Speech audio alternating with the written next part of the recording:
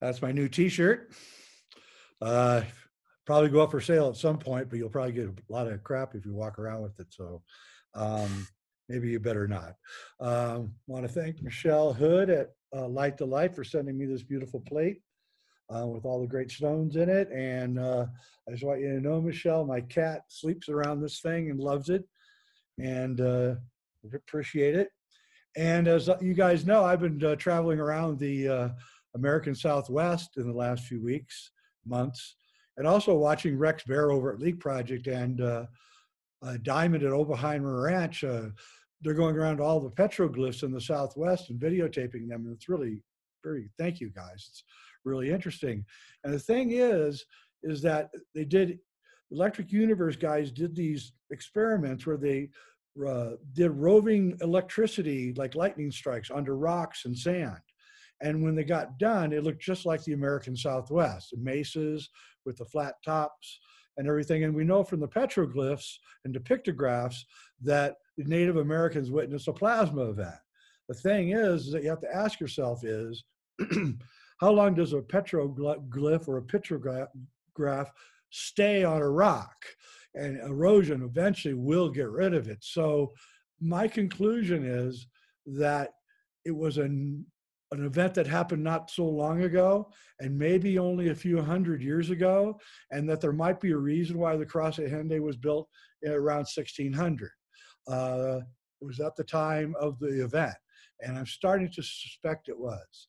So anyway, I'm Jay Weidner, this is Reality Check, and thank you for watching, subscribe, and hit like and all that other stuff. Today we are back with one of our favorites, the great Jonny Enoch. Yay, Johnny. How you doing, Johnny? Hey, Jay, thanks for having me back on your show. It's always great to be here, and the subjects are never boring. No, really and truly, we are moving into the land of woo right now, and there's no turning back. And woo is everything that is outside the normal view, what's allowed for the normies to think. So the normies don't like woo. They don't think it exists, but woo is everywhere. And once you remove the barriers, you can see the woo everywhere. And, that's what we do on the show is we explore woo and all the kinds of wooey things that are going on.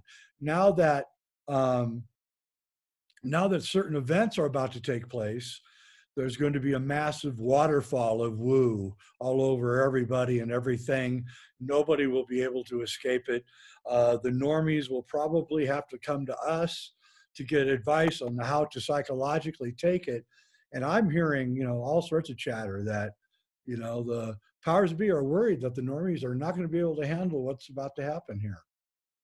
That's exactly it, Jay. And that's the great part about Reality Check and all of you watching this is that when people start to realize that our reality doesn't work the way that everyone thought it works, it's a little bit different, it's going to be a big shock. And all of you watching this are going to be the educators. People are going to come to you for advice. They're going to come to you to fill them in, to educate them. I get this all the time because in my circle, I move in all sorts of different areas to do my research, as I know you do also, Jay. I talk to intellectuals, I know PhDs, I know professors, I know people that are historians.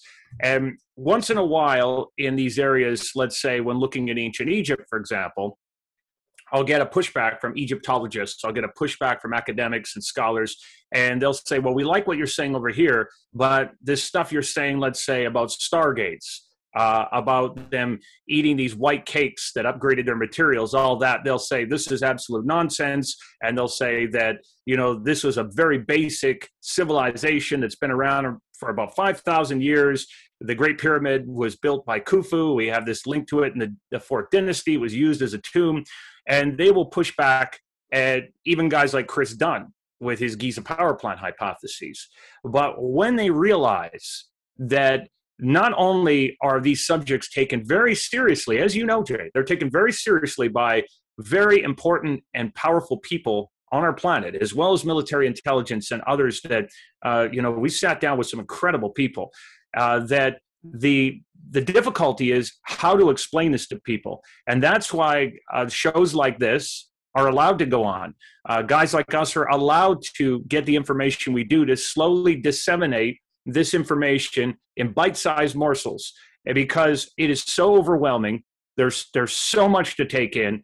And what we have is sort of a cornucopia of different perspectives to take from. So today, I guess it would be a good point for us to talk about how reality works, and then we can move forward to where we're going in the future and the concurrent agendas that are there. Jay, you've covered the Tartarians before and all these sorts of aspects in our different reality that we're in. Would you say that maybe there's parts of our history that we've been blindsided from? Yeah, I think, what's his name? Anatoly Fomenko, the Russian mathematician.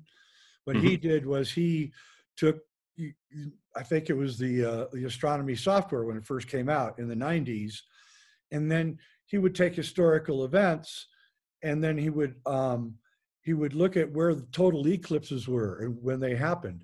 And when they happened during an historical event, he would go read the event to see if they reported the total eclipse. And what really got him was, I think it was the Peloponnesian War, where there was definitely a huge solar eclipse during the time period that we are being told that war was going on, yet no historian. The Greeks did not record a great solar eclipse during that war. So that told him there was something alarming here. So he started looking at other things, lunar eclipses, and finding out that that events don't match. But he could find a solar eclipse, in history that did match. So he knew it happened, but he thought that there was like 400 years or 500 years missing. Some people say 1,000. I'm not sure. But yeah, I think that there is missing time. I don't think there's any doubt about it. I think that the Jesuits probably rewrote a lot of history to make the church look more powerful. I don't think there's anything that there's a lot of historical times when that's been done. The Chinese, the Ming Dynasty would just wipe out everything before it and then rewrite history as if they were always in charge. So yeah, I think that history has been altered. And here's the thing.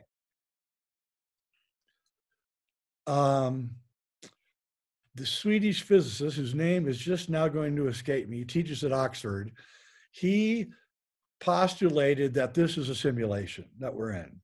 And he said that the only real way that you could discover that this is a simulation is to go into the past and find anomalies.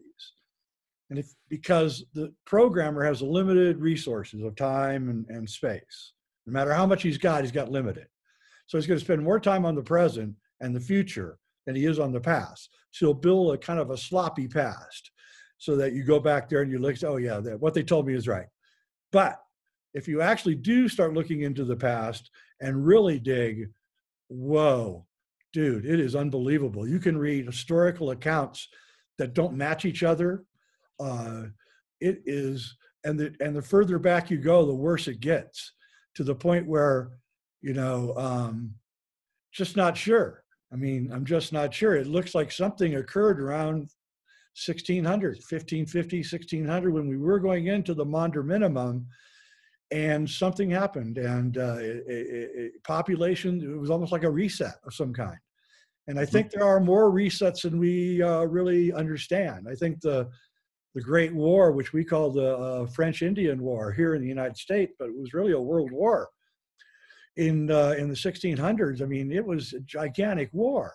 It was countries were fighting everybody. It was a world war for sure, and we don't even know about it. We're not even taught about it. And so you have to wonder what that war was really about. So yeah, I think that there's something wrong with our history, and I think what we've lost the technology that Fulcanelli was trying to tell us about, and that alchemy, while it has things that has chemical properties, what alchemy may very well be, and you can tell this by the titles of Fulcanelli's two books, Mystery of the Cathedrals and Dwellings of the Philosophers.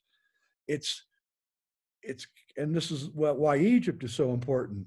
It's turning out that it's where you live is alchemy, and the geometry of where you live, and the way that that's why I tell everyone about these guys from Michelle Hood at Light to Light Pyramids. You've got to do something about where you are. You've got to alchemize your home with this thing that they were doing, like the Tartarian buildings were doing, like the onion bubble towers in Russia. They're drawing down these telluric, etheric energies and concentrating them down in the bottom of the house where you live. That's the easiest alchemy of all. And we live in a profane world where they don't even care now about what they use in buildings, and they use metal 2x4s and metal roofs, and that stuff's going to throw everything just way off. You see behind me, I live in all wood. My roof is wood, right? I don't have metal outside of the screws that are holding everything together, which is all the metal that I have in my house. And I think you have to really check out where you're living and modify it. I totally agree. And we go back into those principles that you and I have discussed on other shows before, like what Plotinus wrote in his essay on the beautiful, that the more beautiful your buildings were through aesthetics, the more upgraded that the consciousness of a civilization was. And that's why when you walk through Europe and you see these beautiful architectonics and buildings with their structures, it brings out sort of a heightened thinking and a heightened sense of reality. And the ancients knew this, as you mentioned. I mean, look in Russia, like you said, we can link that as you were talking about to these Tartarian groups and whatnot. But look at your mosques, how the top part forms the heavens opening up. So there is a geometry that opens up into these things in this holofractal universe we live in. But you know, it's interesting, Jay. We speak about these mathematicians and their calculations or even predictions that have been made.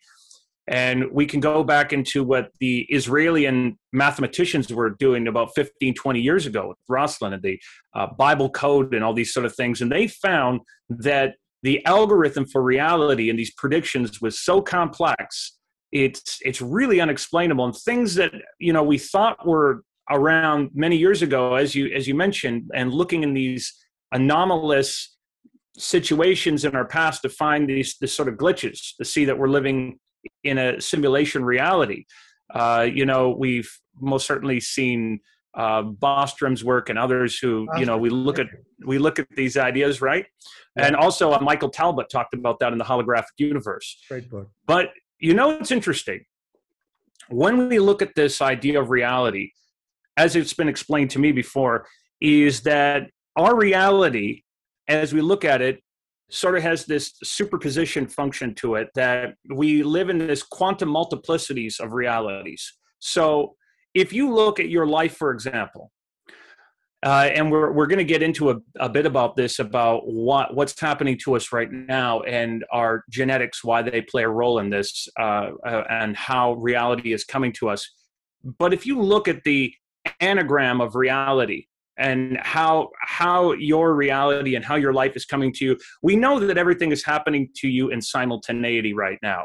The Jay Weidner, who was 8 years old, who was riding his bicycle, maybe eating an ice cream cone, that Jay Weidner is doing that right now. Same with all of you watching. As at the same time, you're watching this video, and the future you is existing at the same time. We know that all of these realities concurrently are existing and happening, and what we see with reality is that our current world that we're going into, it is constantly being affected. And there are groups that are also affecting our world. Now, this is where I got to tell the viewers, Jay, as you gave the warning at the beginning of the show, that, you know, when we talk about this woo stuff and these other sort of senses of reality of where things are coming in, is that our reality, as it's been explained to me, is being affected by folks in the future, they are coming back and trying to correct things. They're affecting us. At the same time, we're being affected by the past. There's certain things that are being inserted in our reality. And there are different cooks in the kitchen, if you get my drift. There are different groups that are affecting us that have different intentions that foresee what we need to do. Let's call these the gardeners of humanity or the caretakers. Now, where this gets a little confusing, as you and I have discussed this before, you might say that there's two different groups. And I say groups because I'm using that very lightly. This is a much bigger subsection than just a small little area of a description. You could say there's one group that wants to see our progress be sped up. And they want to see us go further, and they believe that we're ready for more. And they're kind of they're deluging us more with more opportunities to grow and to evolve. And there's one group, let's just say, that wants to slow us down.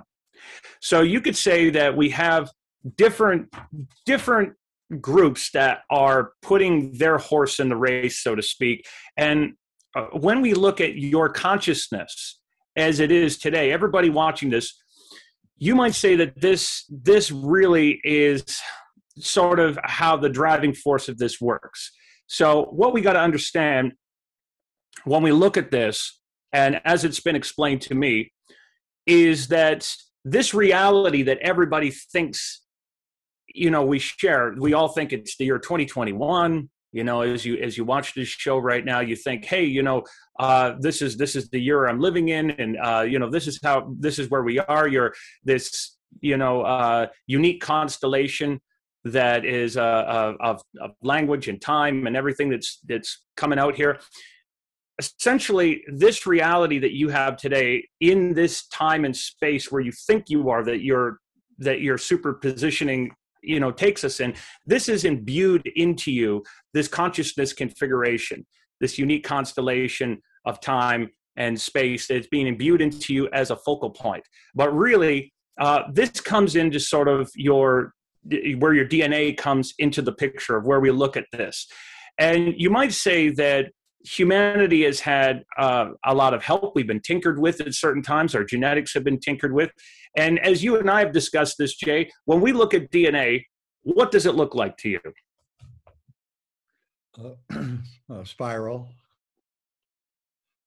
You're talking about we got the helix. We got the two sides, right? Looks like two coils. Yep. So essentially, right, we see the two coils on each side look like an antenna.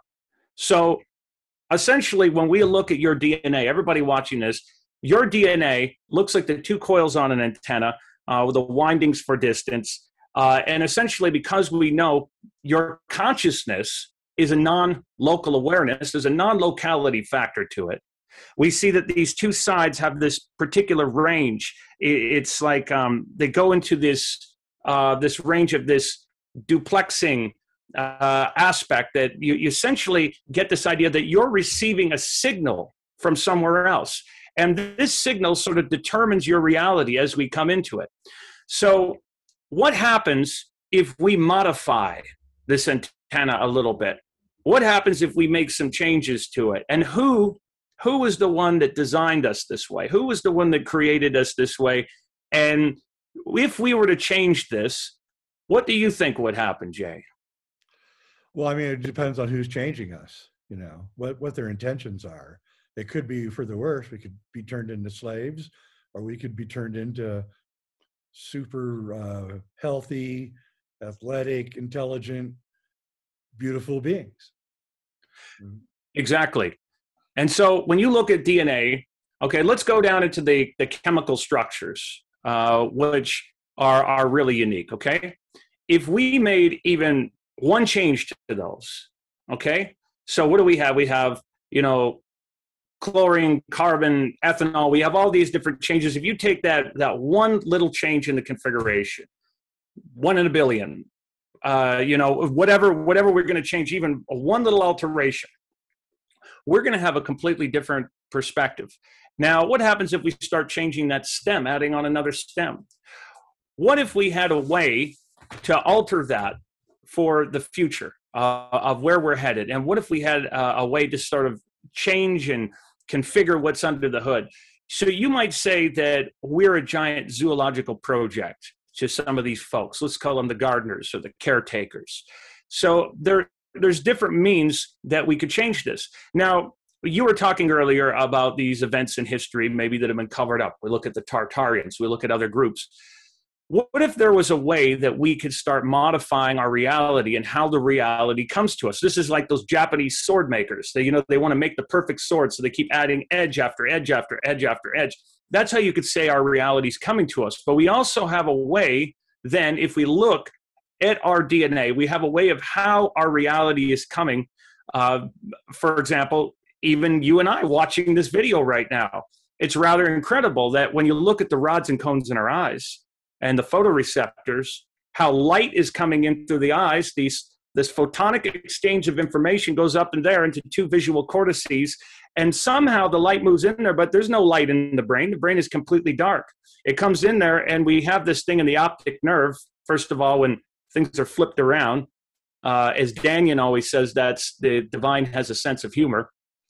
We get this thing that's decoded to us, and somehow we're decoding this into information. So if we start looking at, where's our reality come from? Who is dictating our reality? And are things being inserted into our past? Are we given certain words and events and ideas that are going to unfold in longer periods of time?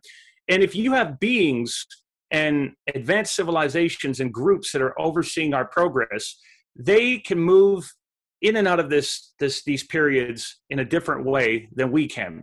If you can move back and forward in time, we move back past what we might call lineal subjugation. So there's no time limitation. The time limitation is strictly something that's been pre-configured with us. We have this linear perspective that we're going forward. Our brain makes us think that, hey, we're moving forward. Time is like a river. You never step in the same place twice. Well, what if there is a way that you can affect this reality? So that's why we talk about this aspect of quantum multiplicity. Now, when we move into this idea, and we look at the ideas that things from our past are relative with the future, we also might look that other dimensions are affecting us. We're getting affected by beings in other dimensions, which is really interesting. So who's behind this? This brings us into a very interesting idea that you and I have discussed of what's taking place right now with extraterrestrial intelligence and who we're connected to, where we come from, and how this works. So I've been told many times, as you have been told also by your contacts and the people that you're in communication with, very knowledgeable folks, is that extraterrestrials are most certainly walking among us, amongst us all the time. I've been told many times, if you would like to see an extraterrestrial, the greatest thing you could do is go hang around in Venice Beach, and you'll see, right? I mean, that's a great place for them to fit in. Extraterrestrials are working amongst us with our scientists. They're at Oxford. They're in our governments. We know for a matter of fact they have been for a long time. And that might be a lot for a lot of people to accept, but it's true. We're getting a lot of help. We're getting different innovations and ideas. And what people need to realize before we go any further in this conversation today that we're talking about is that there's a lot of people out there that are they want to have a lot of fear-mongering message and say, fear the future. Don't, that they should worry about what's going to happen and hide under a rock. One thing I've been told over and over again by the most knowledgeable of sources is that the human race is very protected.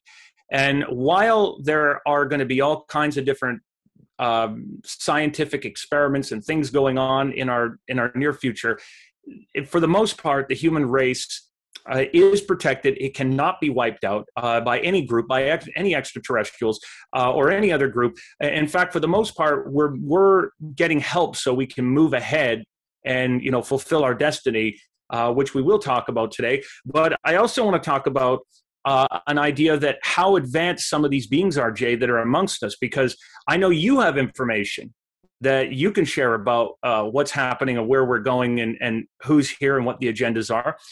But some of the type of extraterrestrials that are amongst us, I think, are really fascinating. Just some of the ones I've been told about. So some of these beings are, for the most part, they look just like us. Some are a little taller. They might have larger eyes.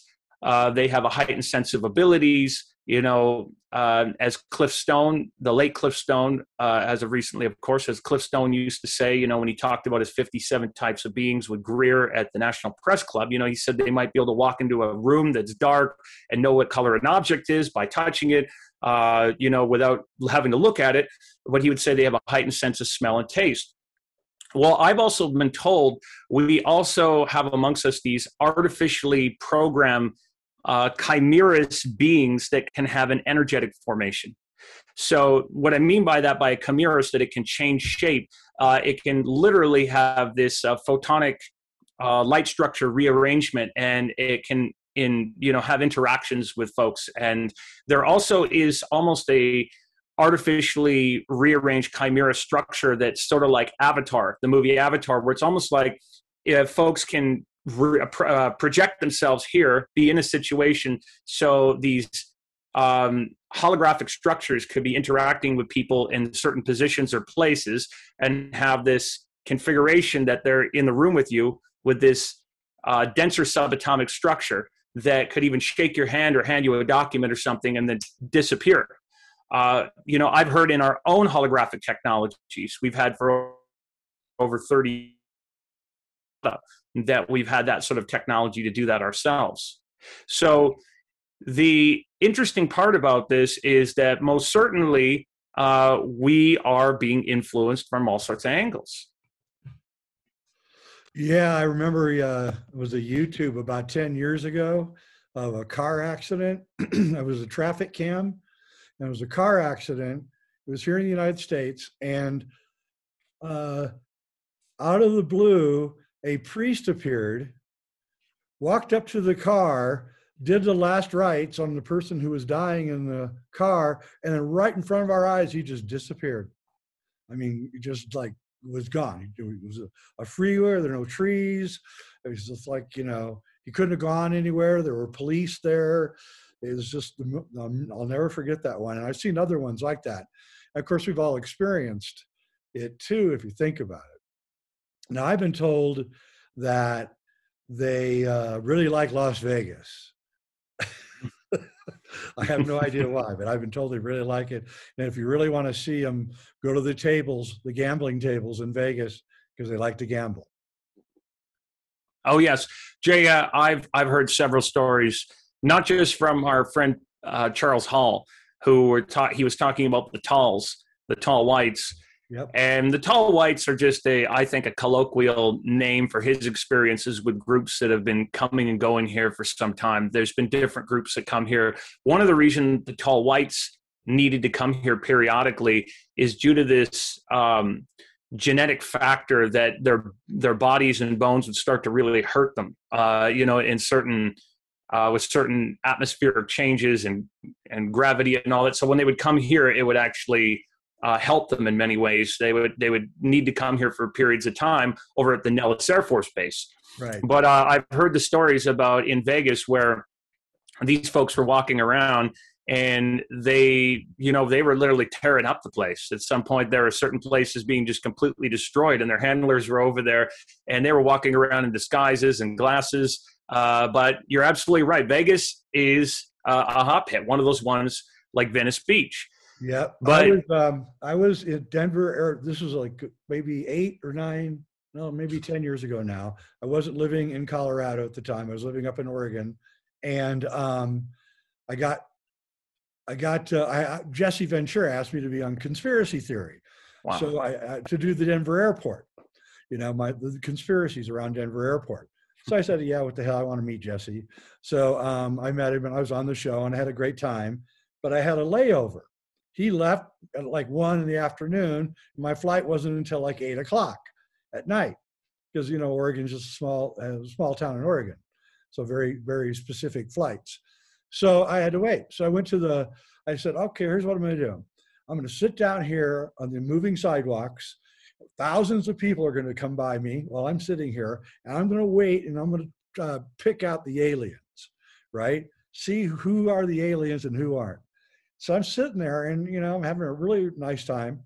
And it's about 2 hours into this. I haven't seen much of anything that got me. But as I was looking down the moving sidewalk coming at me, I saw this, I think, a woman and she had clearly a wig on, giant sunglasses. She had a turtleneck or something that went up to here. She had long sleeves and gloves on, right? And you could see behind the sunglasses, you could see her, the only part of her skin that you could see, and it was paper white, and I mean paper white. And I looked at her, I went, oh my God, you know, and I was staring at her. She saw me staring at her. And as she went by me on the moving sidewalk, she turned her back to me so that I couldn't see the skin anymore, right? And then when she went by me, she turned around and looked away from me. So I never got to, but I had one. I know I had one for that brief moment. And I don't know what I would be like the dog, you know, chasing the car. I don't know what I would do with it when I got it. But yeah, it's also the, you know, the mummies that we found in Peru at Nazca. I mean, those were real, and they were. I don't know if they were aliens. I don't know. You know, their DNA wasn't human, but you know. So yeah, they're here, and you know, the fact that we didn't blow each other up during the Cold War is kind of proof that somebody benevolent is watching over us. And I'm not talking about God or something. I'm talking about something more physical here that's making sure that we don't screw up. And I do believe you're right. They're taking us to another level, and there's a lot of fear in that for us. Now we know that the Navy has been telling the mainstream media here in the United States for the last 6 weeks that as recently as 2019, that their ships were paralleled by flying saucers, that the saucers would hover above the helicopter pads on the destroyers during top secret missions for hours, and would travel with them at 16, 20 knots, whatever they were going, which is a pretty good clip in the ocean. And and the Navy never tried to attack them or tried to get a sample of what it was. They weren't drones. They didn't have propellers on them. And they were 50 miles out at sea. So whoever, if it was a drone, you know, you got 8 mile line of sight, something like that. So they would have to be within 8 miles. And they have these Aegis programs on these ships, which can see everything around them, 360 degrees all the way around them. They can see what's under the water. So the whole thing is that, yeah, okay, this happened. Why is the Navy telling the mainstream press? And the answer is because they're being told that either you do it or we're going to do it. And do it is show themselves. That's it. Now, this goes back to our original conversation as well with this cross-pollination of reality. Okay, so we could, you know, if we want to be like quantum theoreticians for a moment, and we want to go into the fact that we're getting that 100 billion trillion resets per a second of reality that's constantly being changed, we have to look at these craft and these structures that are coming here, these, let's call them platforms, these things that are coming in and out of our reality and how they're able to instantly appear or disappear. There's a certain science that they have. Our navies know it. Our militaries know it. And again, this goes back to this struggle about these groups that we talked about, of one group that wants to speed us up, that thinks that we're ready in our evolution for where we're going. They want us to get the information. And there's another group, let's just call them the gardeners of humanity, the caretakers. They see things a little bit differently. And there are certain changes that we're going through. But how it's been explained to me, I've been explained in a couple of ways of how these craft work in sort of layman's terms, of how some of them are kind of changing. And one of the things that I've been told about is, you know, when we look at the idea of when we use the lasers at the Lure Observatory, for example, you know, we're shining lasers up at the moon. Sometimes the laser that we shine up to the moon takes a little longer to get back than it does, you know, to get there, or vice versa. You know, there'll be a change in how this goes. And what I've been told about this is, for example, we can look at the ideas of gravity, for example. I was told, look at gravity in its relation to electromagnetic propagation. One of the things I've been told is that when you take electromagnetic gravitational wave and propagation, we go outwards, does it stop to propagate or does it nullify? One of the things that I've been told with our lasers that we're using, for example, and how this relates even to a craft and whatnot, when we look at like a photonic science, is that when we see the speed of light, who says that the speed of light is finite? When we give the speed of light sort of a measurement, who says that it only has one measurement, one kind of measurement that we can actually attach to it? So what I was told we have to think about with these craft and the things that we're seeing in the sort of science that's coming out with this is the idea that we can change this at, let's say, a subatomic level at the nuclei. Let's say we take this negative charge with an electron. When we take one of these lasers and we shoot them through another medium or a media, or we bring it out through another material, let's say we've changed the charge of this on the photon and put it through the right structure. One of the things I was told is that if we want to change this, we can actually send a particle, for example, through media a quadrillion times, and we could start changing the different aspects of how it travels. And so what we can do with these craft is that we can actually look at our reality like the layers of a dermatitis, like an epidermal layers, like even of the skin. If you look at reality, look at the universe, look at these dimensional structures, how they work. So essentially, going back to what we were talking about before, with harmonics and harmonic resonance, and even how you can change the atoms in the body on how they might vibrate differently. So if they're not relative to the floor below you, you could drop right into the floor below you. If they're not relative, we could just flick a switch on one of these craft so that you could not only move in and out of reality, but different configurations of reality, and start to change it into these aspects and go beyond this current understanding we have about what it means to travel at the speed of light, and looking in those sort of areas. So we have different ways that these craft are getting here. But, you know, it was explained to me very interestingly enough, Jay, when we look over at how the craft are getting here. I just made some notes before we came on the show here, and normally I don't, but I wanted to talk about this as it was explained to me. One of the things I was told is that how we can understand these craft is by looking at, let's say, a fish in nature. So as I was told, you go to the top of a mountain and we have water crashing down the top of a mountain. And as the water crashes down the top of the mountain, it's a stronger, sort of more forceful flow. So, you know, if we wanted a more peaceful place to sit into this configuration, we wouldn't want to sit at the bottom either, because the water is going to come gushing there as well. So we want to go to about the middle of the stream. So let's look at a fish. Let's say we have in nature. If any of you have ever taken a walk, I don't know if up by where you are, you've taken a walk, you've seen the spawning salmon before. And when the salmon are spawning, they have this way of sitting in the middle of the water, even if it's if it's just gushing out there, it's very turbulent, and they don't move. They just kind of sit in the same spot effortlessly. That's right. Well, I was told that this is the exact way our UFOs and even our submarines can move around, because essentially what we have there is an electroline. Around the fish, it has this slime coat. And the slime coat, it has this force field that it sort of forms around the fish. And not only does it protect the fish from bacteria, as we know, but it creates an ambient electric current to these nanobacterias that are around the fish. And by doing so, it's like a force field. The atoms change.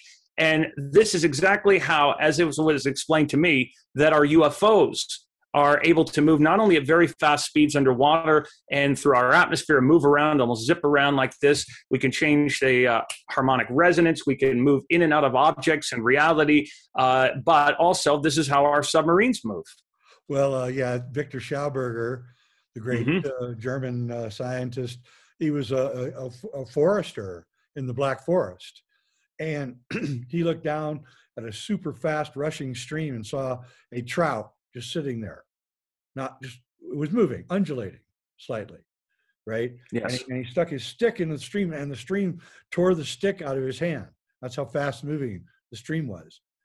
Then later, he noticed the salmon jumping up, 15-foot waterfalls, and he figured, he looked at the physique of the salmon and realized it was impossible for them to have the push on their own body to get up that high. And then he began realizing that as the water flows this way, there's also a countervalence going this way of pure electromagnetic charge, and that the fish, just like you said, because of the shape and the slime, they were able to use that to their advantage. And that's why UFOs are frequently described as cigar shaped, the old cigar shape, where you have the tapering off to the end, right? Because that's what it looks like. If you're looking at it from a certain angle, it looks just like a fish from above, right? A fish has that cigar shape from above if you're looking at it. And so, yeah, it's the shape, it's the power, and it's the slime. And yeah, Victor Schauberger was taken into the U.S. military at the end of World War II and did a massive download to him. And when they were done, they kind of just threw him away. But yeah, that's exactly right. I'm glad you brought up Schauberger, because that's exactly the connection there. People need to realize that 98 to 99% of all life is existing in nanobacteria and below the quantum subspace. And we have this, electrical magnetic, field that's moving in everything, even how spiders travel, or we know in the guidance systems of birds. And there is this, for the lack of better terms, or the lack of better words, a subject that you've covered before, this electric universe that's all around us. And of course, we got to throw the plasma in there. But, this leads us back, Jay, to the idea that if we have these various realities that are coming at us, these cross-pollinations of reality, and how they're being disseminated, and who is affecting us, and where these agendas are going, what then do we look at in these vehicles of perception that we have? Each and every single one of you watching this has a unique neurophysiology and biodiversity, meaning that your vehicles of perception are all very, very different. You've all been pre-configured. You decode reality differently. These neurological and physiological discharges that you all have day by day as you're interpreting the reality around you. So then we might say, okay, so what's going on with this giant genetic experiment we have now? Because, Jay, you and I have discussed a lot of things in the previous shows, like Calm Before the Storm and those kind of shows. And people have emailed us a lot and said, well, those are very interesting things you guys had discussed.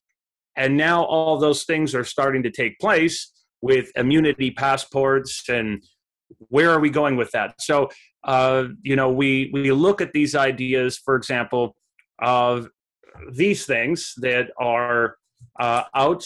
And yes, those things. And Jabberwockies. Yeah, there you go. Why are there so many of them? So first of all, we did say there'd be hundreds of them, and there's not going to just be one or two. This is a $36 trillion industry, and it is going to get even bigger over the decade. There is most certainly something in place that we can talk about there. So first of all, let's talk about the two that are talked about the most. They're the biotechnology that is used there. Biogenetic technology. So we have a technology that is starting to come out that is, of course, mRNA. So talking about that, what do we have there? Why is that so important? This is a very important technology. First of all, it was discovered by a Hungarian biochemist. That doesn't surprise us, because a lot of the greatest inventions in the world have come from the Hungarians, who, of course, have been called the Martians.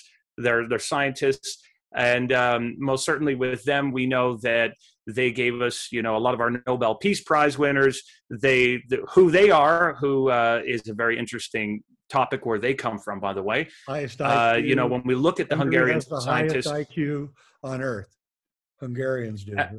Overall average, Hungarians have the highest IQs on Earth. Absolutely, they're not from here, by the way.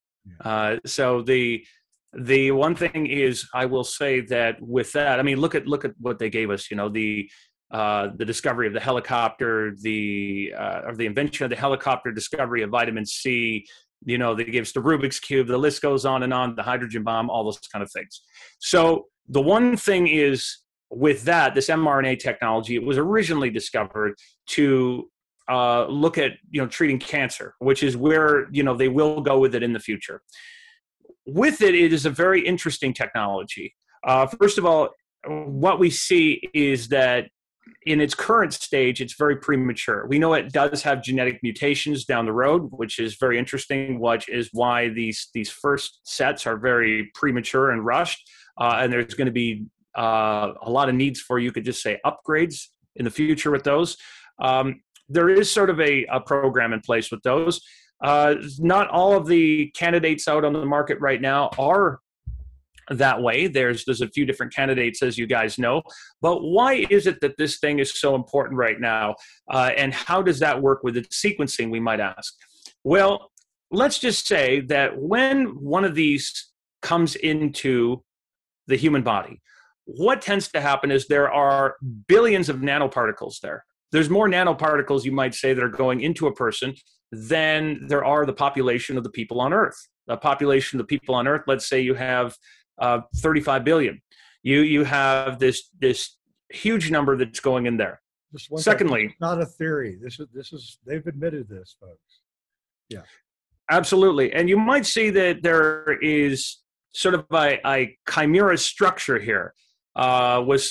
You might say a small carrier gene that comes along into this, where there's a huge genetic experiment going on.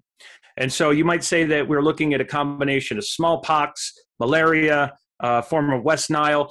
There's all kinds of experimentation that's happening with what we've talked about before, CRISPR-Cas9, and how you can modify DNA. You look over at the idea of when you decide on a sugar carrier, where we're going, and how that happens. But you might say this might be a lot for a lot of people to take in. But you might say, let's just say theoretically right now. Let's just say theoretically. What if there was a way that you could control genetics? You could, cause, sort of to motivate the genetic ideas, like a nano mobile genetic remote control, that you could cause it to evolve up or down or move in certain ways. You might say that, what if you could do this for a form of harmonics? So when we look at the principles of, let's say, resonance again, or oscillation, with and how we're doing this. Let's say that, we had this means of moving this around the planet. Now, when you see what's happening right now, as Jay and I have discussed before, there is sort of a complexity to this. There's multiple reasons why you would roll something out like this.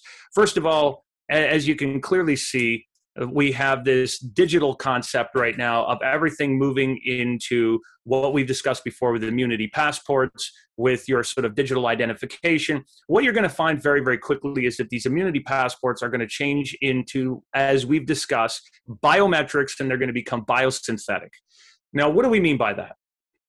Okay, first of all, when you go to places like the UK, what's going to happen, and it already is this way, if you walk through Heathrow and you're already in the system, it's very convenient to the idea that it says, "Welcome, Jay Weidner." You walk through the door and your face is already recognized, your body characteristics. Everywhere in the world, you may have noticed, once you go to renew a passport or anything these days, you have to submit your biometrics. And the biometrics are sort of your unique footprint and fingerprint to your body, your eyes, your iris, all those sort of things. And your computers, your software, your cell phone, everything is now implemented with biometrics. It's unique to you. And that can also in the future adapt to, infrared, your unique signal that can be identified from other places as well. But biosynthetic, what does that mean? That means that right now, let's say somebody managed to cheat the system and they went to a friend that was a health practitioner and they said, well, just take one of these and just shoot it into the trash can and sign my paper. Well, in some cases that might work right now, where the technology is being implemented for the next 2 to 3 years. For about 2 to 3 years, that will be slowed down. Getting the forgery papers too. That's a big hot thing right now. Yeah, so it's like McLovin from the movie Superbad, where he's got the Hawaiian ID. So that might work for a bit, but what what I've been told is that the GPs don't know this, but there is actually a biosynthetic identifier. So what's going to happen, 2-3 years from down the road, each and every single one of those lot numbers and things that are on this, they will be identifiable in the body. So they'll be able to see with the nanoparticulate, the ideas of what already is in the body. And once those are in the body, they can't be taken out. So there is. They have like something they can view this with, and yeah, there is a way of identifying which ones are there. You got and how many and the whole thing. Everything's identified. Correct. Now, as I mentioned, there is a way to sort of activate this and to change it. But I mentioned before that this is nothing to be afraid of overall, the sense that we are protected, but there's going to be I would say, without giving an exact number, there's going to be hundreds and hundreds of versions of these in the near future. So what's going to happen is that everybody wants to get their horse in the race. This is a $36 trillion industry. As people are aware now, there's some that are older technology. There's vector, there's dead and inactive. There's live versions of this. There are different versions that come out for different reasons. The popular one that's from the UK actually is with monkey DNA. There's all different kinds of versions. Okay. But this is not something that's going to go away overnight. So, in fact, it works in the way that it works in the world, not only for economics, for this great reset of things, as we know that's happening, as for more control, as for change, all these sort of things. Again, we can't go into a place of fear. What we have to realize is that we are making gigantic evolutionary steps into the future at the moment. And so the best thing we can do is come to a place of a higher understanding of who we are, what is our purpose as spiritual beings, go back into nature with it, and to go back into our core of our being and center ourselves and make the best of our lives and move forward as these things are taking place in the world. Well, what I will say is that, as it's been told to me, is that right now, the big C that we've been told about, the big C has been the big concern. But where we're going to move into very, very quickly, that we haven't been told about yet, is we're going to move into something called the Nipah virus. Nipah virus, it is 75 to 100% more infectious than the current one that we're looking at. And the thing with the current one, that when you look at it, the very interesting thing about it is that it had, about a 35 to 45 day incubation period that didn't move as fast, I think, as some had anticipated at the beginning of its rollout. One of the things you notice that the big agenda for this year will be rolling out is we're talking about variants a lot and how these variants work. Yeah. So what the joke about that is that it's not really a joke, because I want to emphasize that this thing is real. That there is a real, it is a real situation. It is something that, is here for sure. But the thing about that is that you were told, with these variants, whether it's the Kent variant or whatever name you're going to give it, is that when it first came out, that it never affected children and young people. And they said, it doesn't affect young people. So, there's no need to worry about that.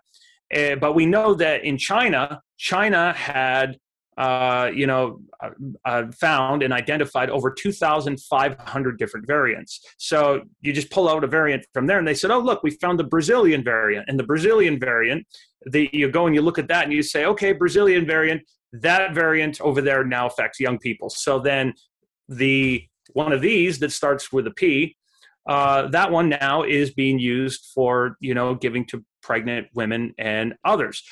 I want to emphasize that, again, without giving into fear, without giving into getting worried about our future and where we're headed, we have to stay vigilant and hopeful for the future, and we have to trust that we're here for a reason.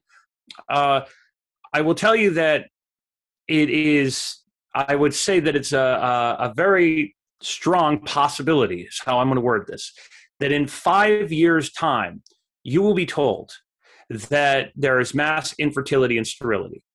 And I'm not saying any certain one of these that is involved with it. I'm just saying that you might find that.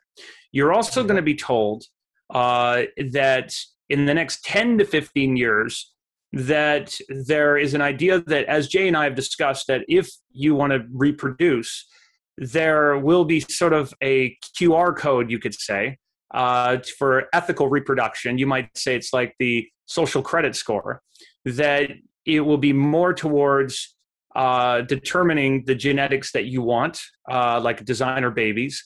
This will be something that is going to move forward. However, when it is suggested that you move between now and the end of the decade, and I want to say that I think you have about 5 years. You still have 5 years to naturally reproduce. I want to say that. When we move towards the end of the decade, what's going to happen is that it's going to be one of those things that if you want to do this, it's going to be it's something that, you're in a special class of people that's aligned a certain way. Jay, as you and I have discussed before, one of the things we will see in the near future with this trade-off that we're making for the human race, our lifespans are going to be extended with life extension technologies. Is that something you've looked at as well? Yeah, in fact, I'm very interested in that, of course. It seems to me, being as careful as you are, that they're going to, what they're trying to do, one of the things that they're trying to do is find out, they're looking for a certain kind of human. Let me put it to you that way. It has certain qualities, and that human has been targeted to advance because of those qualities. Then there's a lot of humans that don't have those qualities, and they're not going to make it. And that's all I'm going to say about that. And I don't know what those qualities are, by the way. I just been told that they're using all of these things that they're bringing out. Not those. I'm talking about the way that society's been changing over the last year, and that is giving them a way to kind of sift through the population and see who's who. And now they're choosing who's who. And again, I don't know what the qualities are. I don't know if it's a high IQ or handsomeness, or I don't know what it is. Or being rich, I don't know. So, but I know that I've been told that, and that makes a lot of sense. So, like we said in our other previous program, expect to be attending a lot of funerals. That's all I'm going to say. Absolutely. One of the things with this certain type of human, I'm very glad you brought this up. In the next 2 to 3 years, we will see the infection rates go up as these things go throughout the planet. I want to say that more so we see this new sort of human coming together. I would look at the idea that what you're going to find, a lot of the infection rates that you have is non-reportable data that has, been briefed to certain folks in certain places. They talked about 300 million infections, in the next 2 to 3 years, more like going up into possibly we could be looking at, in the billions, 1 to 1.2 billion or something like that in mortality rates and stuff like that they talk about. But without getting into fear-based statistics, the one thing is I want to reiterate that the human race is very protected. So I've been told, again, in the questioning that I've been allowed to have with folks in certain knowledgeable places, with scientific backgrounds and whatnot, that at no time will the human race ever be wiped out. So we will never be wiped off the face of the earth. So I want to get that out of everyone's mind. A lot of people out there, they're going to think, hey, that this is a big race to get rid of us. It's not. So how it would work is kind of like a slow die out, that certain folks, as Jay was saying, certain folks that, are making progress, they will be given sort of a pass, a green light to go into the future on their progress and how they're making it into this disposition. And it's not necessarily all a genetic marker, but you might say, okay, it could be like the social score. Like, let's say what you get on social media these days, or even how we have to be so careful describing things. Do you match a certain candidate for somebody who acts a certain way? Do you have a certain idea of what what are your tendencies? Are you someone that has certain predilections, proclivities, or activities or hobbies, or are you a certain type of person that fits into society a certain way? We can only speculate. We can only postulate on what that might be. But one of the things, go ahead. Yeah, one of the things I want you to think about, everyone watching this, I want you to think about, just what if, just perhaps, we go back and listen to what Ray Kurzweil said at Google's Alphabet. And I'd suggest you guys pay close attention to Ray Kurzweil. Very interesting guy at Google Alphabet, who's looked at nanoparticle technology and how you might say that this is the future of our technology. And what I mean by that with these nanoparticles, we've talked about nanoparticles also, the silicon hexagonal little structures that work like a buckyball that can go inside of your body and change you even at the mitochondria level. So you can use nitrogen and hydrogen from outside of your body so you don't need to eat or drink again, or it can slow down cellular death.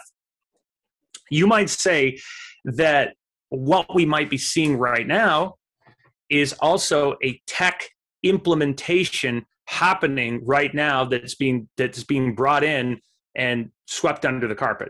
So mRNA today, for this, mRNA is not going anywhere. mRNA, when it's perfected, is the future. It's the future of changing things. You could say that it will be used to populate the optic nerves, bring back vision in the eyes, upgrade super soldiers. So, and I can tell you right now that there are classified technologies where they've used nanoparticles in the lungs to breathe longer, or put it into the eyeballs of rats to have night vision, or to, now we've moved into the infrared, which is amazing. But we could say that you could turn off certain things for certain feelings. For example, you could go in for a super soldier. You could have them to focus. You could do all kinds of things to grow back limbs very quickly and to have that. You might say that Jay and I have talked about the Georgia Guidestones before. Jay, do you remember the number on the Georgia Guidestones? Yep, 500 million. That's worth the, and Ted Turner, by the way, is behind a lot of that Georgia Guidestone stuff, by the way. I don't know if he actually paid for it or whatever, but I just heard all the rumors. And of course, we can do a quick recall on the meeting, I believe in Manhattan in 2007, where it was Turner and Gates and Oprah and Georgie from Hungary, and the whole gang was there. We don't know what the meeting was about. The rumors are that it has to do with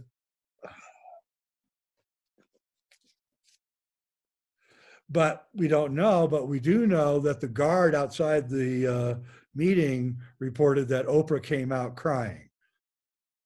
Don't know, can't tell you. But yeah, they're gonna, and I think that, you know, what you're saying is, let's just do a recap really fast so people understand. You're not going to be, you might be able to hide away and not get scanned, but eventually you're going to get scanned and they're going to find out that you didn't take any of the, right? That's where we're headed here. And that, I believe you. I believe that's inevitable. So then it comes down to, do we know which of these are safer than others? Yes. So I have asked that question myself. And so in my conversations with people in the scientific and medical world, I can tell you that there is apprehension towards the earlier M-based biotechnology we talked about, because it is in its premature stages. And it's, as I've been told, and as we've discussed before, about is this the company that rhymes with miser? Yes. So that type of technology is very premature right now, that biogenetic technology.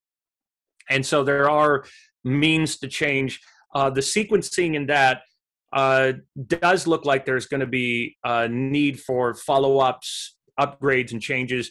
And if you have taken it, I don't want anybody to be in fear. You know, essentially, I don't want you to worry. But in the future, there's going to be other upgrades and changes, between the next 7 to 10 years, there could be other things showing up in the body, as in where that goes, because it was originally developed for cancer. In the future, it will be used to treat cancer. It will be used for certain technologies. It's a biogenetic technology. It's not going anywhere. Let me ask you a question. I'm very interested in what you have to say. I didn't want to interrupt, but is there, all these companies are competing with each other, right, for this $35 trillion industry, right? Yes. Is there a overarching power above them that is making sure that they're doing what you're saying they're doing? Well, there's definitely, from my understanding, there's sort of instructions that come down about what needs to happen, and that's at the top of the chain. And then you have this dissemination of these instructions that go down into these worlds, pharmacologically, what needs to happen, sort of guidelines and whatnot. So there's all sorts of experimentation that's allowed to happen, but the idea is that it's a soft sort of rollout, and we're treated, very much like this basic reward system, like the rat getting the cheese to go out of the maze.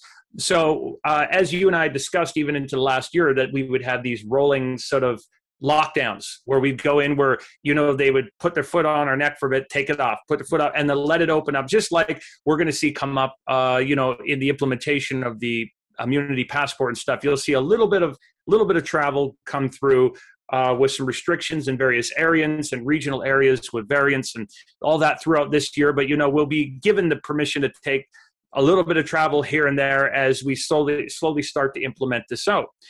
But if I would have to say, I'm not endorsing any of these per se. I'm not putting an endorsement, so please don't put that on me that I'm saying that. But if I were to say that, if I were to look at any of them right now on that list, that would seem to me that probably to be the most, I would say, the most regular of these candidates. I would actually probably look at the idea of, let's say, the J&J one, because the J&J one, and I'm not telling, I'm not giving endorsement to any of them. Please don't quote me on that. But the J&J one is a single dose application, and it's based on something that's dead or inactive. However, with the other ones, we have these various biotechnologies. We know that there's 160 of them right now in development, and there'll be 3 or 4 new ones that come out by the summer, and there'll be even more into the next year. But as we mentioned, we have something right now coming out. They're going to be talking about NEPA, another one. So once they get a little taste of this works better than anything. This works better than an environmental program, anything. You're still going to see that once that moves into the digital stuff. Remember, you and I said this last year, that you're going to get to a point where you can't go to the store to buy milk or bread, or can't do anything unless you have an immunity passport. And people said in the comments section, they said, "Oh, that's crazy. That won't ever happen." And sure enough, here we are. So very soon, what you'll have after this sort of interface is put in, you're going to see more and more what's happening economically. There will be, of course, we talked about universal basic income, which will come. You're going to have the economic side of it. You're going to have cash will go out, and it will be implemented into these, and it will happen quicker than people think. But again, do not give in to fear. Do not give in to worry with these sort of things. That's not going to change this. We will move forward in the future. One thing I want to bring back, Jay, is we talked about the Georgia Guidestones and how this relates. So again, recapping what we had said, and this is more esoteric knowledge for people. For some people out there, they might not believe that people in this world communicate using ciphers, symbols, and codes, but they do. The Georgia Guidestones were built. If you look up the date, as you mentioned, it's been postulated that Ted Turner was behind it. It was what was it, Christian of the Rosy Cross or something? They gave him a Rosicrucian name. Christian, and it was consecrated on March 22nd, 1980. Right, 3/22/1980. 80 is a quad equals quarantine. Yeah. The quarantines that took place over in Europe, the 3/22 later, by the way, was the lockdown. Yeah, and look at, not to get too conspiracy theory wise on you guys, but if you use the cipher that's used by secret societies, you look over at the letter C, that's number 3. V is 22. So as you can see, there's some things in there that you could connect. And if you look on the door of a very interesting sort of club that's over at Princeton, that's got the Yale. skull and the bones, you see Yale. the 322, and it's Genesis. Exactly, Genesis 3:22. It talks about partaking of the fruit and being the sort of the gardeners that go on, that have the longer lifespan. So yeah, our healthcare system under President O was put into signed into law on 3/22. Yeah, so I mean, there's an interesting connection in numbers, but as it's been explained to me, the Georgia Guidestones, and again, we go back to the beginning of our conversation on how reality works, how there's long-term plans, okay? Like even China, with today we have Xi, that's not a small plan. We've discussed this before. Danny Estulin has discussed this on your show, how China is not a country. It is a civilization, a very intelligent, well-planned out civilization. It doesn't have a president. It has an emperor. And its plans don't happen overnight. They plan for hundreds of years. They have dynasties. They have ways. They have the 5 groups of families. They plan things there's a very clever sort of machination that goes on there in how they roll things out. They experiment, they check the experiment, then they re-experiment. They're not rash. They're not spontaneous. No, back from Mao Zedong, all of them. It gets carefully rolled out in a very particular way. They have their own agendas, as we'll get into, that they're working with a sort of extraterrestrial group, as it's been told to me by folks in certain places. And that's where they're getting a lot of their technological innovations and military development, as well as that is why they have 80 million empty apartments and condos and buildings and stuff. And they're also building them all over Africa. But the one thing is with them, this relates to the Georgia Guidestones. I was told very particularly, you could say by folks in a certain world that operate like this, that the Georgia Guidestones don't refer to the limitation of the population being like everybody being destroyed down to that number. I was told to look at it as that 500 million are like the 500 million that you might want to look at that could be hybrid people, or 500 million that would be not from here. But it would shock everyone too much to see them all come here at once. So essentially, you might say that rather than everybody being wiped out, that's not the plan. The plan is that most of you watching this, a good number of you watching this, if you're lucky in the near future, and this might sound crazy today, I want you just to put this as a possibility. A lot of you watching this are going to be around in the year 20, in 350 years from now. You're going to be around for that long.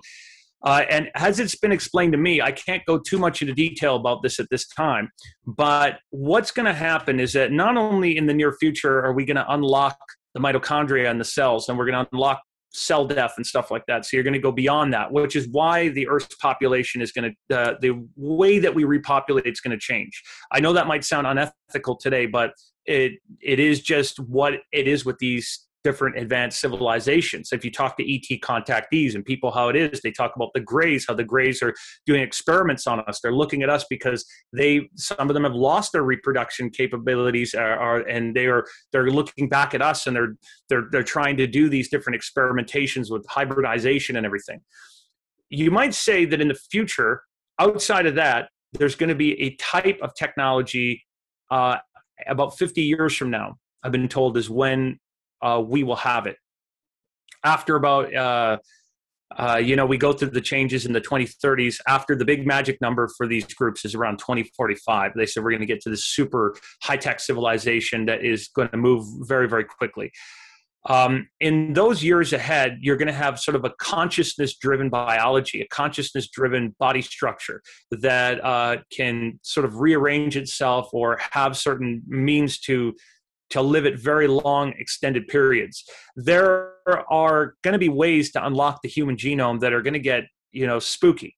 So we're in for quite a ride, and this is sort of the evolution that we're going to step through.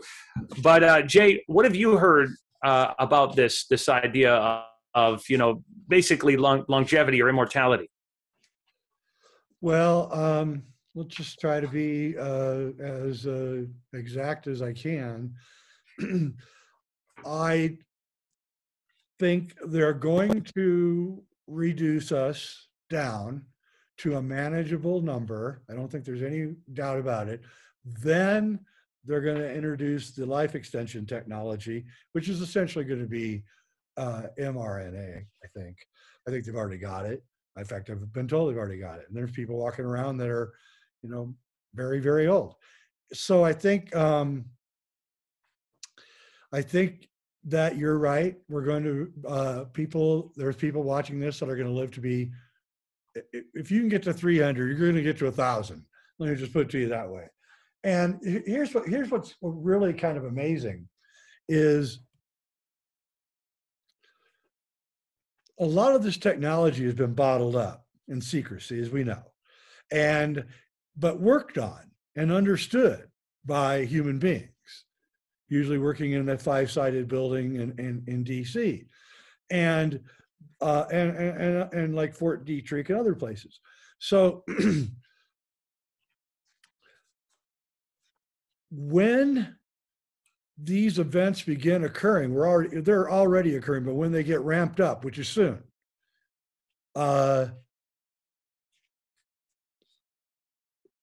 we are going to be moving from a type 3 to a type 2 civilization, fastly moving into a type 1.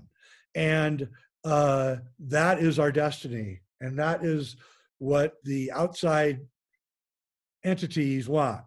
And the only way that can happen is through what you're describing. And I know people don't want to hear it. And, I'm certainly don't want to hear it in a lot of ways too. But at the same time, I can see the inevitability of it. And Terrence McKenna used to always tell me, I never understood what he was saying when he said it. He used to say, Jay, the future is going to happen all at the same time. And I was like, what? How can that be? And now I understand what he meant. And I don't know how he got it. Maybe it was intuition. But you can see that suddenly everything's going to be unleashed on us and that they're getting us ready for it. And that's what this whole lockdown has been and everything else that's been going on. It's a prep. It's a prep. It's also designed to do other things. But they're going to start releasing information on life extension that's going to be absolutely mind-blowing. It will be. And I love that you were friends with Terrence, and also your impersonation was spot on when he talked about the eschaton and everything. That's the amazing stuff. I can't believe that how well you knew Terrence. With what we're talking about, though, just to give people a little bit of perspective, I want you all to just picture this for a moment. There are more planets in our galaxy than there are grains of sand on all of our beaches on Earth. I just want you to think about that. And as you think about our evolution that we're going through, I mean, we might seem so important. Every one of you watching this might say, oh, we're very important people. We have this incredible, these rights and what we're doing. We don't understand where we're going with this. Yes, every one of us is a sovereign being. And your sovereignty is universally important in this universe. It is, without a doubt. But also you have to know that, just to give you a little perspective, that even 10,000 light years away from here, just 10,000 light years outside of here, there's 20 million solar systems. We have viable life all over those places. And I will tell you that these areas, even 10,000 light years out here, and I got to be careful what I say here, because there's certain things about this that will come out in time, but those areas are very, very busy places. And we're not the only group that is evolving, and we're moving along. And in many ways, we're just like children. We're infants. And so as we evolve, there's certain things, as you mentioned, Jay, with the Kardashev scale, there's certain things we're moving into these type 1 or type 2 civilizations where we're learning to harness the power of our star or move out into space. we are going to move very, very quickly into this. We're going to be moving more into going out into space in the next decade. I know a lot of you out there have taken cruises before. You've taken a cruise into different destinations. Well, that will be the future. Most certainly, you will be stepping onto, let's say, celebrity cruises, carnival cruises, and all that sort of stuff. Those will be out in space very much so. And it's going to be it's going to move faster than you even can think of in the future when we get into this area. But with that, I also want to say that right now, as we're moving into this with our world, people are going to notice a lot of strange changes. You and I were just talking about this, the changes we're noticing already, the kind of tests that are being done on our economy. Remember the other day on the Suez Canal, the ship, with the guy that went out for the cappuccino. You remember that? I do. Did you see what he drew in the water before he went into the Suez Canal? Tell everyone what he drew. Oh, that's going to be a tricky one. Okay, so they had GPS, and you can watch all ships where they're going all the time. Right before he went into the Suez Canal, he drew a male appendage. Just put it to you that way. Don't know what it means. Yeah, no, he did. I mean, he's a very cocky guy. That's for sure. You know, he's certainly with got that, a lot of yeah. he most certainly did. Yeah. But I would like people to think about the idea of what that did to the economy. Yeah. Or what just that little test, let's call it, Yep. alongside with, let's say, certain biogenetic technologies, what that can do to an economic and political structure of the world. Without getting too political, and I got to be careful what I say here because I really am apolitical. I don't support any political party or candidate or anything like that. I just stay out and I'm an observer. This is just strictly analytical. If voting could change anything, it would be illegal. That's right. You know, without getting political, because you know, I don't bother getting involved in political conversations with people. It's too charged. Yep. But strictly analytical, you might say, in this great show that we have, the folks in this world that make these decisions. You might say that there is a certain female candidate that they've wanted for some time to run things. And you might say she's been picked for a while. The last guy was allowed to be there for a while for certain economic reasons and geopolitical reasons, but he ran his term and he served his purpose. So the lady that they want to have in there right now, if you can read between the lines, she's been picked prime pickings because she did things exactly like certain folks in certain places liked when she was in power in Oakland and other areas. So the other guy that we believe is running the show right now, who might take an early retirement due to exhaustion and medical reasons, and let's say about a year from now, this lady that's going to be running the show has certain ideologies and agendas that fit the perfect idea of where things will unfold to. But I want to stress this, that not much is going to change in the sense of how these power structures work, in the sense of how they're rolled out, because this sort of rolls along in a certain way that it's being rolled out into a new economic and socio-political system. When we look over into China, again, we were talking about China. China got its hands on some technology that they were able to coerce in certain ways to create this digital social credit system that they roll out for their ideas. You might say that we're getting a similar system to that right now that's kind of watching you. It's using algorithms. Yep. It's mapping you out through sort of an AI. That's right. We know that's happening. And AI is used for everything that we have. So you might say that this is part of the way that the world power structures are being changed very covertly in that way.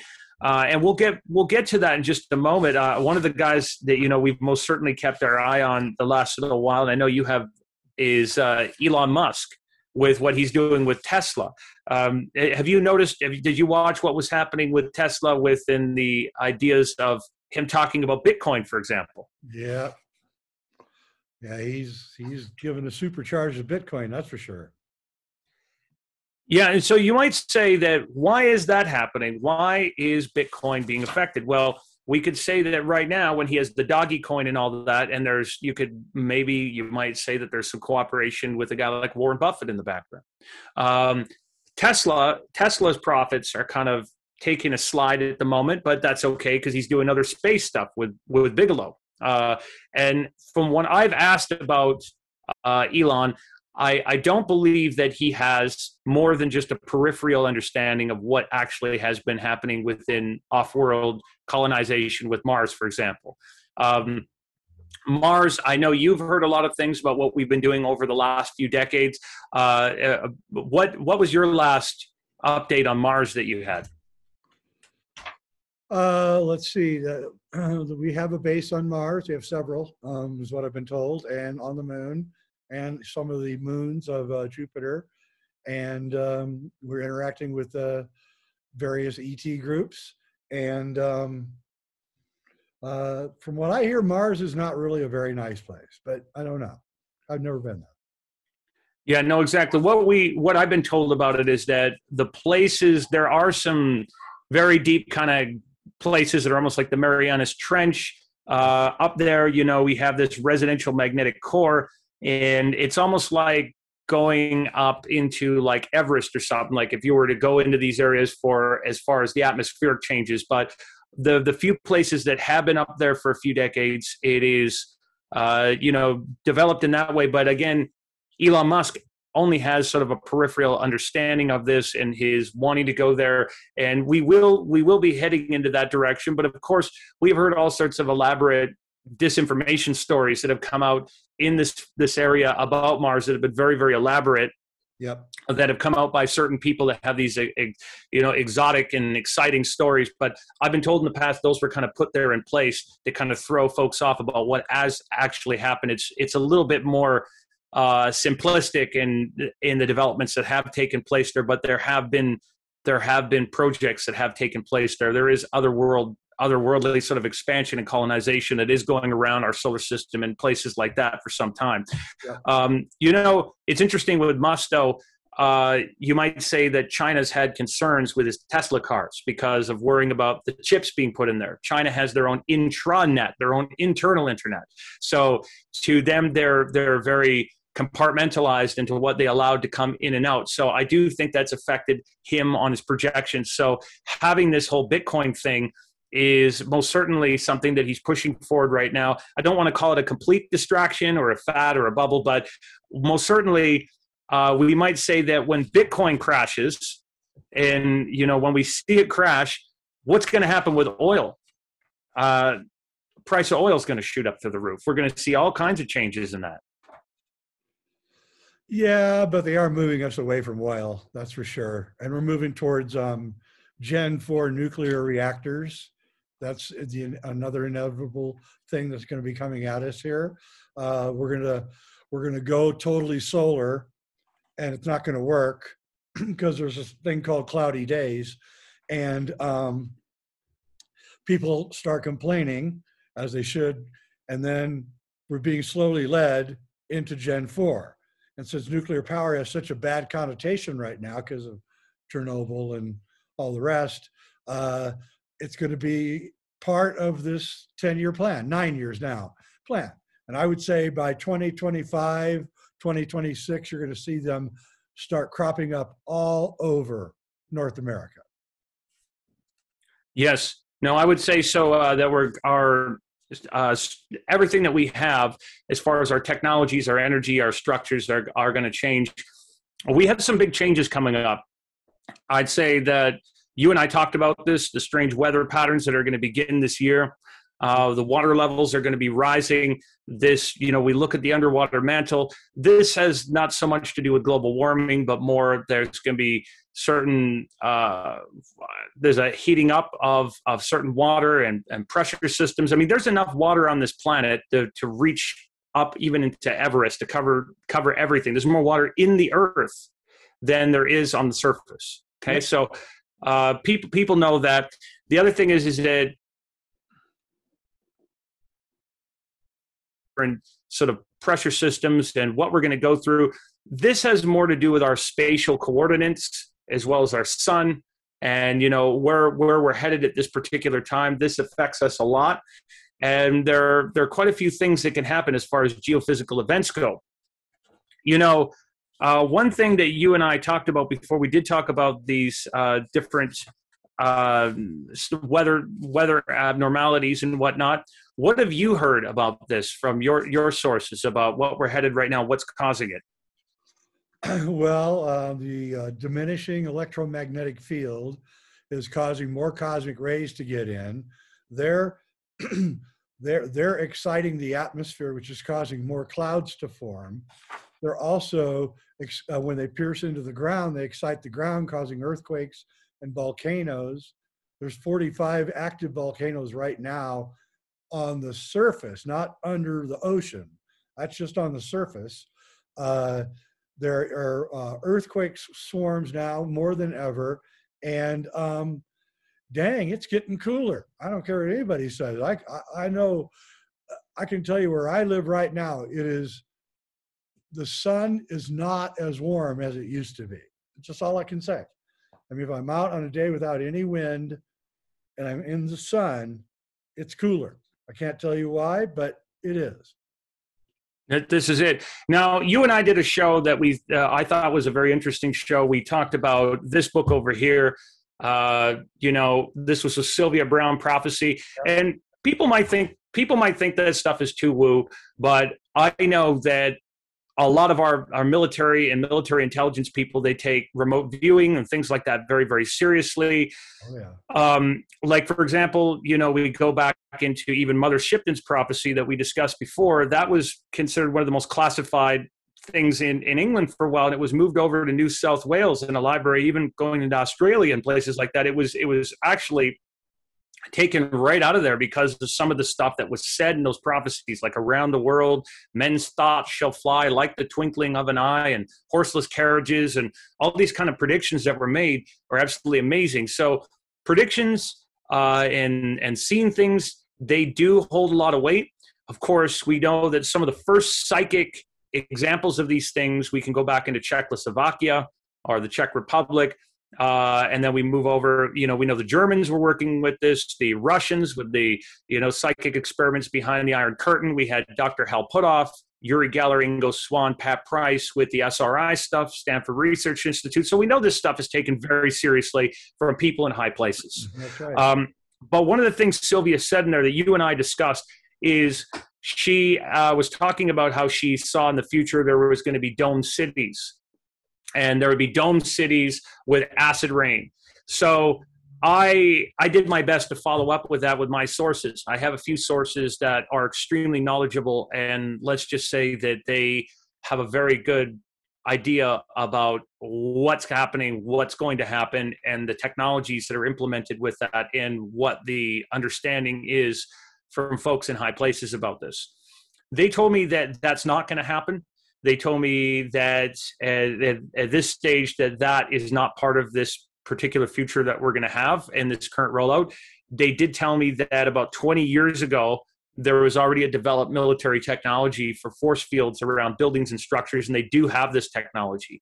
So how they told me it works is that it's an invisible force field that you can put around a governmental building, for example, or a military base. And essentially, I heard something similar to this when I was out in Belgrade in Serbia. I was doing an investigation about Nikola Tesla and around Serbia and Croatia and stuff like that, which is beautiful. If anyone ever gets a chance to go to Serbia, it's like you can eat off the ground. It's such a beautiful place. I love the Serbian people. But when you're there, they said that Tesla had hidden technology that the Serbs knew about that was in Serbia, that he could turn on a force field that could protect Serbia. Of course, we go back into Yugoslavia. Who knows how that worked? But we have this idea about this technology that was there. So it was explained to me that how this force field worked is that if a bird was to fly into the force field, it would be fine. The bird could go into this electrical force field, but it would reverse on a fast object, let's say like a missile. If the missile came to go hit it, it would destroy it. And how it works is that it's like a airport scanner that you walk through with your body, that it looks at the biorhythms of your body. So each and every single one of you watching this has your own unique frequency at about 100 watts. And so not only the trajectory of that missile or whatever it is would come in there, this would be very much a part of it. So I was told theoretically this would be possible through an electrical force field that would look at the biochemical structures of things and whatnot, and look at the biorhythms to be able to look at this this stasis point, to be able to bring in this sort of environment in there. But I was told not to worry about that this would not be an issue that we have to face. With some of the other things that we were discussing, Jay, going back into this idea of who we are and where we're headed currently, and as well as we were talking about these various beings that are here and the technology, the biotechnology of who we are. So what I was told, which is really quite incredible about how we're going to unlock who we are and the biogenetic technology that's here. If you go down to the quantum subspace, or you look at our bodies, I was told that when we look at the subatomic level, okay, we have stuff like quarks, neutrinos, hadrons, leptons, gluons, W bosons, and all that. I was told if you go down to the muons, that we have this space there where you could literally store all the records of all the information in the universe without having to worry about it. Because when we try to quantify the information, if I try to talk to you about information, or you're reciting something that you had learned from Fulcanelli and you're telling me about his books and all that, we can't quantify that. We can't give it a certain space. It just exists in your brain. It exists in your mind. It's a thought. If we bring it in there, there's no way that we can give that space. Well, in there, inside your mitochondria, for example, or inside of one of these areas, we have a virtual subspace. So we have the ability in this record, or our field of information, to unlock that. We also have, each and every single one of us is very powerful. If we know what we're doing, we have an entire universe that we can unfold. It's not just a funny sounding meme or some sort of platitudinous sounding thing to say to one another when you say the universe in me recognizes the universe in you, or kind of a namaste. You really are a universe. You're powerful. You're a powerful being. Each and every single one of us can unfold this universe and this idea. I was told that essentially when we apply this state of existence, we are going to use our interpreted consciousness to generate our bodies eventually, that there is going to be a way of unlocking this. I was also told some very, very unique things about our technologies and the limitations that have been placed upon us. If I were to ask you, Jay, about what do you think is the one technology that we've been held back on, that's right under our nose? We've had a lot of developments. Which one's been here the same for about 120 years? Free energy. Right. Yep. Free energy, but more specifically, the battery. Yep. We're still using wet cell batteries. Yep. So essentially, we can make a very small solid state. They have developed solid state batteries now. Right. We can make a very small modification to your cell phone right now, so it could run 10,000 years without charging it. That's right. Okay? It's not the hardest thing in the world to do. It already exists. That's right. I've been told that, even if we go look in ancient India and these sort of places, I mean, from the folks I've talked to, even that go over there, and the amazing stuff outside of those incredible temples, the Ellora caves and all these sort of amazing clues that have been left behind us. We know that, we had one energy cell there that could last for 30 million years. Yep. We have bodies over there. If you go into India, Pakistan, the Indus Valley, there's bodies that can't be unshielded there still because of this radioactive aspect to them. So we have stuff that's been going on this planet, and sort of technologies that have been here for a very long time. And we might ask ourselves, who were these folks that were here? What were their lifespans like, and what were they capable of? Jay, how far back do you think these Tartarians go? I'm inclined to say, I know this is going to sound really crazy, at least 250,000 years. At least. Yeah, it could be more. But I'll go with the 250,000 because that's what the mitochondria DNA is saying. that modern humans developed about 250,000 years ago. I don't know if that's true or not, but I would say it was a worldwide civilization. Its architecture was used to bring down these electromagnetic forces and to concentrate them, both for healing and for power. And they, I'm not sure if there's a force field difference or something, but I get the feeling that we're not as psychic today as they were then. And I don't know why. Yeah, no, absolutely. There's definitely a change in that. And the interesting part about all of this as well, you know, when we look at how we work and how our bodies work as these bioelectrical fields of information and how our bodies work, we're interacting constantly in different realities. You know, we look at guys like Nassim Haramein that looks at the spin of atoms and the angular momentum of spin on how that, you know, we're interpreting things and where that's all coming from. Okay, he said that, you know, essentially he constantly tells people that we live in a holographic multiverse and a holofractal reality even. I think that's a brilliant way of looking at this and how we're perceiving this in these psychic realities. But what I want you guys to think about is that none of you are really fully in control of your body.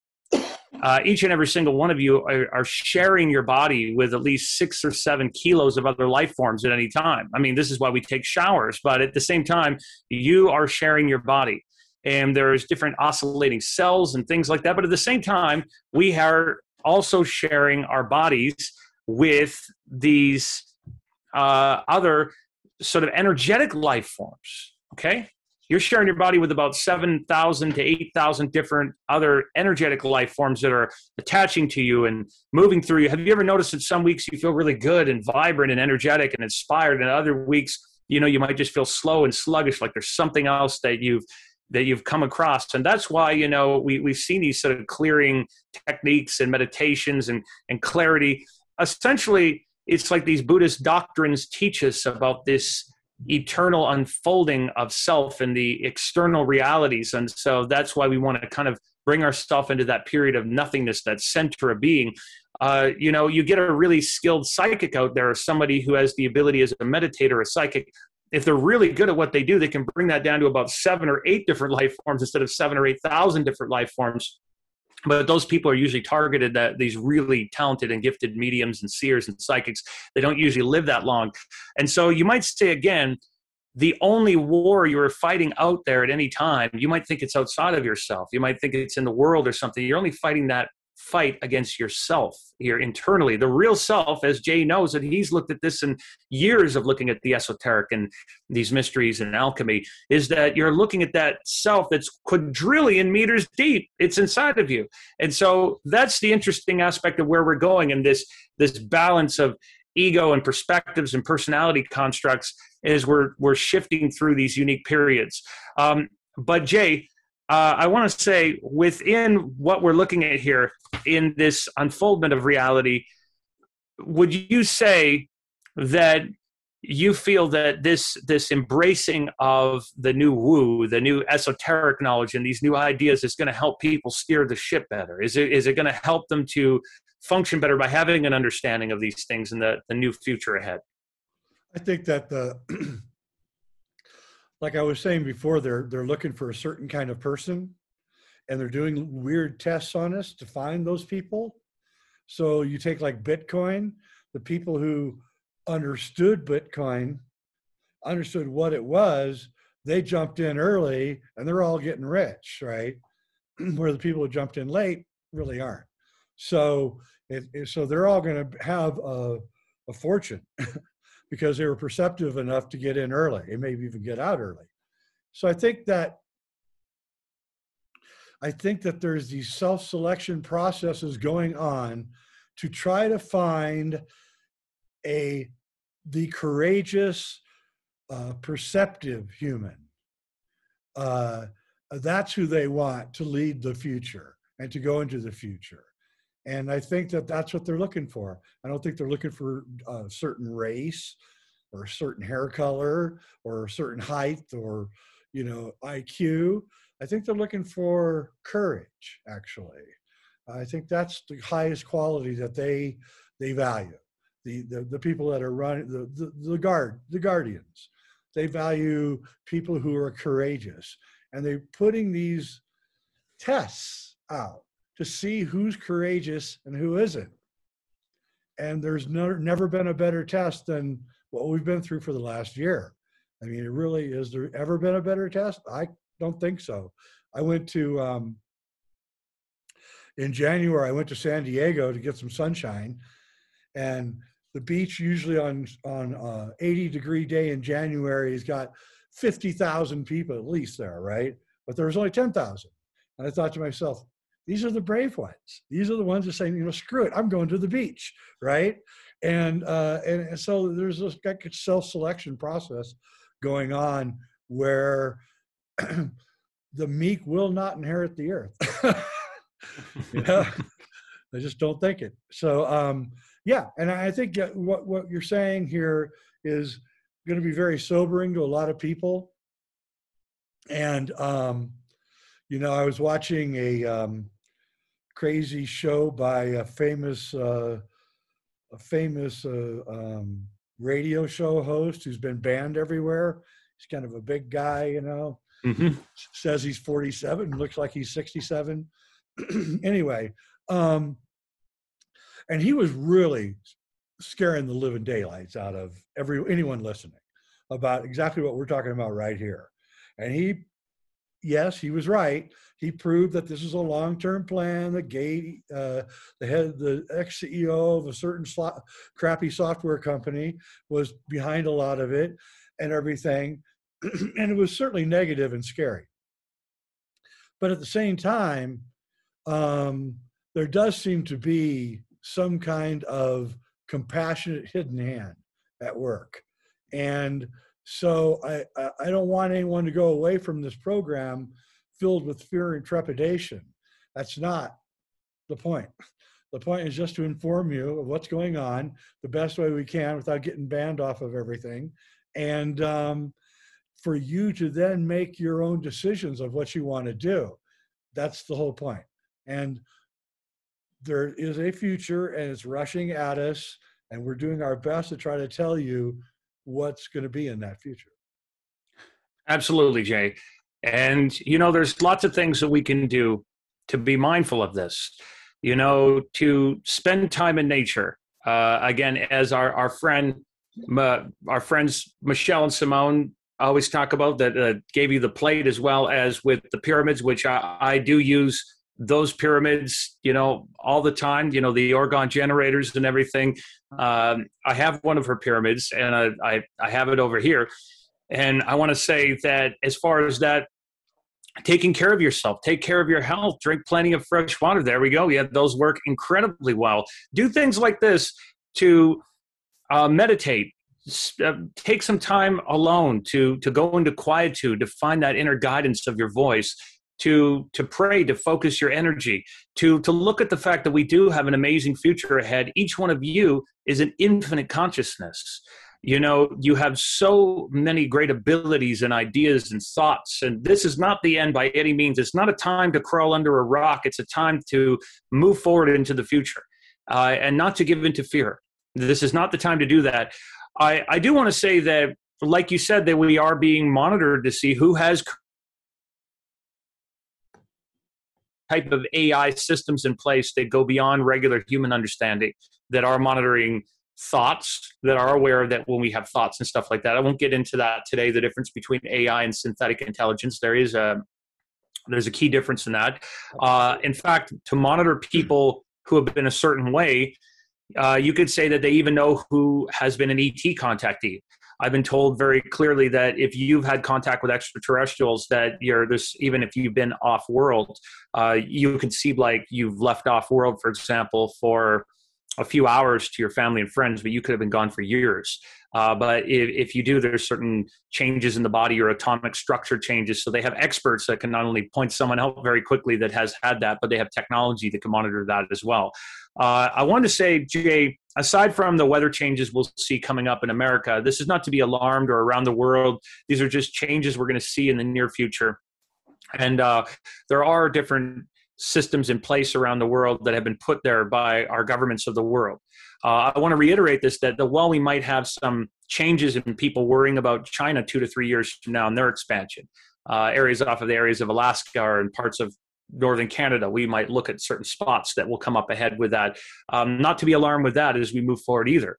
At the highest level, our governments work at unison, by the way. There's a certain pageantry that everybody sees in the world, but at the highest level, there is communication. I was told to watch for crustal displacement in Africa and the Mediterranean. There are activity connected to the Azores fault line coming up. We are going to see a little bit more with the sun discharging with EMP materials. You might say that there are means to offset that. We won't get into that today. But when you look over at Texas and parts of Canada, you might say that some of these power outages are due to that as well. We do have these lower level tornadoes, as I was mentioning, with La Nina and the cooler version, La Nina and the colder version of La Nina. I also want to mention a certain ET event. I've been told by my contacts that are very similar to Jay's contacts that he has. I don't want to make it sound like I have, some sort of special privilege. I'm just an ordinary person like all of you in pursuit of the truth and extraordinary ideas. So, but as a researcher, I do talk to people and have, sort of special sit downs with folks as Jay does as well. What I have been told when I ask about ET events, if there's going to be any big events, I was told toward the end of this year, we would see a very large platform, let's call it that, 50 to 100 kilometers wide sort of thing. It'd be very, very visible. And it's something of great concern to certain folks that don't want this story coming out, that it would be closer towards the end of this year. And it's going to be because there's a large group of folks that want to leave here that are already here. And this would sort of be mingling up near where the space station is. And it's something where there would be concerns that this might be a very visible event. So you might say that this is sort of a more visible disclosure event. That's something you could look forward to if it comes up.